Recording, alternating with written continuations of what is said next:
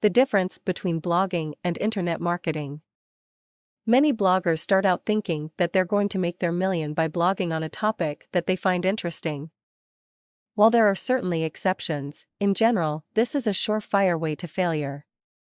Let me clarify that I have nothing against blogging. I myself run a blog, but blogging for the purpose of creating income is rarely a profitable exploit. So, why is this?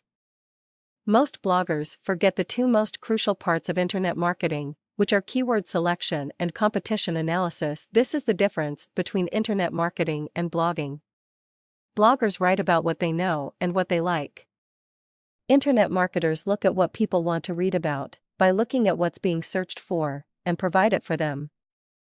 Bloggers will write about a topic whether there's a demand or not. Before starting a new website, if you're planning to make money from it, you should do some keyword research to find out what people are actually searching for.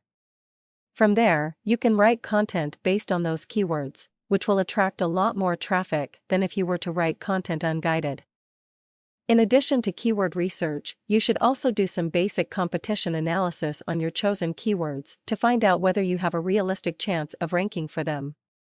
While you technically can rank for any keyword out there, if you're just starting out, it might be better to go after the low-hanging fruit since you'll have a much higher chance of success.